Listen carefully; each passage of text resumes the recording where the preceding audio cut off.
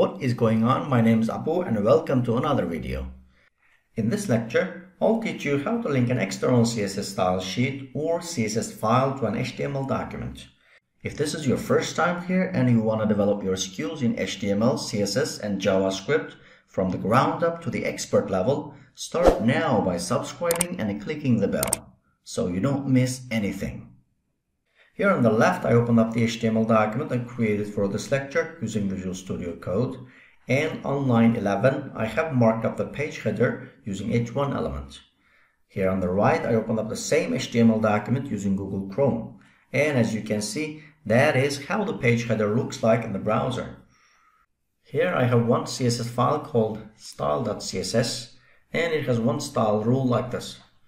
So this block of CSS codes will simply tell the browser that find the h1 element and apply purple color to its content.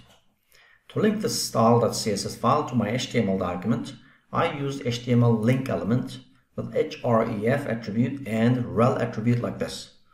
So inside the head tag, I'll create a link tag. The HTML link element is an empty element, so it only has a single tag and it looks like this. Starting with left angle bracket, link, and right angle bracket. Now I'll add href attribute like this. href.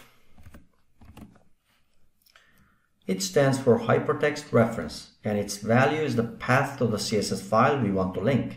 In this case, it's style.css.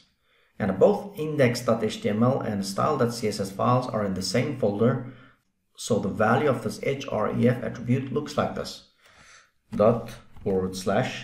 This means current folder, and style.css.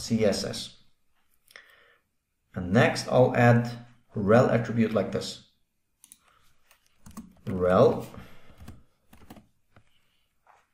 It stands for relationship, and its value is the link type of the CSS file we want to link.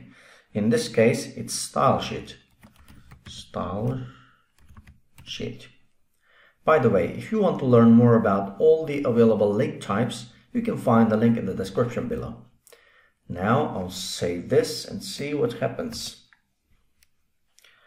Okay, it worked. As you can see, the color of the page header is now changed to purple. That means the CSS codes from the style.css file is applied to our HTML document. So that is how to link an external CSS style sheet or CSS file to an HTML document using HTML link tag. If you started learning HTML and you want to master when and how to use every different HTML tag, make sure you check out this playlist, and it has everything you need to master different HTML tags. Thank you so much for watching, and I'll see you next time.